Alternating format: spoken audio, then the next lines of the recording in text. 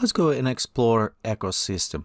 So it will be a little bit overview of ecosystem, what it is and how it's work, and we will have a special section of tutorials, so we're going a little bit more in depth with ecosystem. So for this one, for now, we'll create a simple plane right here, and this will be area where we populating with ecosystem. As we look before on the replicator or scatter objects, it take objects and scatter them around. So let's see what is different between ecosystem. To apply ecosystem, we have several options. We can actually going and paint as a paint tool. We can global on all landscapes, or we can go select and start painting on the currently object that was selected. And as a painter, it is that's precisely what it says. Brush, you can see right here. We can go add objects. Let's go, for example, we'll go add a rock, and it's taking a little bit time till it's preloading the mesh of the rock. Okay, let's go to add also plant, and you notice we also can import objects, so you can have your different object. And as we paint right here, you can see it start placing. So it's placing rocks and trees as we're painting around.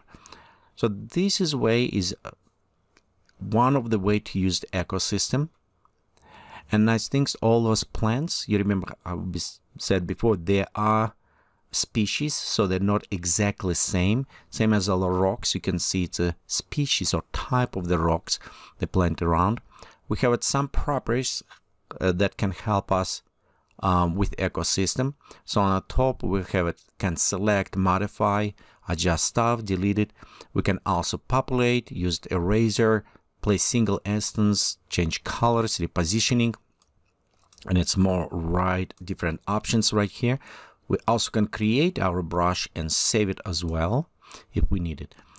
We also have it global settings, how it's work currently. It's like airbrush. We can increase brush radius. You can see it's much bigger now.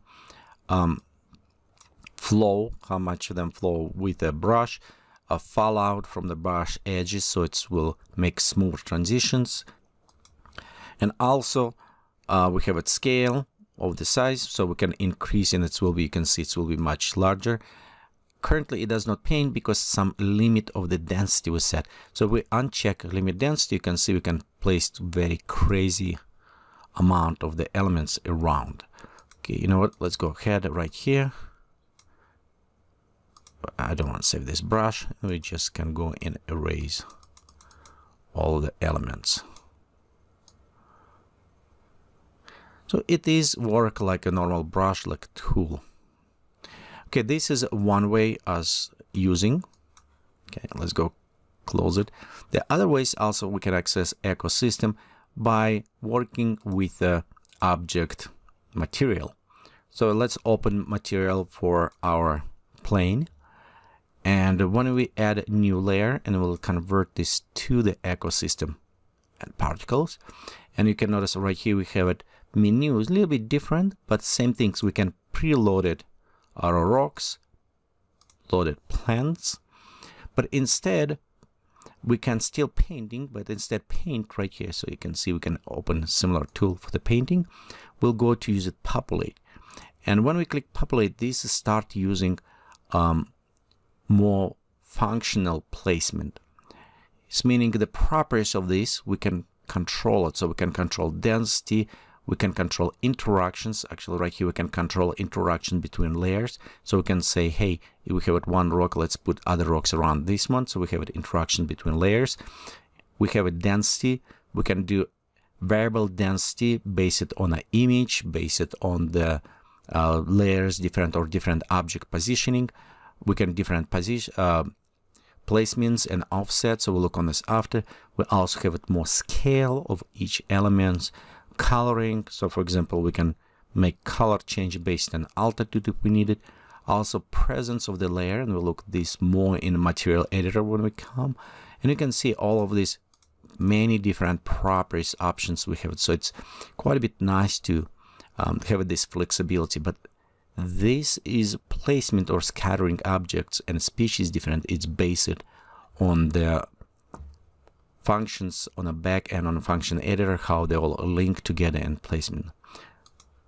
Again, overall, this is about a couple ways you can do it: by painting or by using the distributions of the material on the specific object. And you're not just kind of tied up to this one plane. So let's me if I delete it, so you can see it's removed ecosystem as well. We can also paint just on a normal ground. So when you create it, you can click right there and you can see we can global. Okay, let me go right here and we do right click. It's painting one way, or we can select, oops, right there, and we can also select and use a different painting tool for this. Okay, let me switch to the populate, and there you go. So we have it. And this way we don't need any plane, so we can just paint directly on our terrains.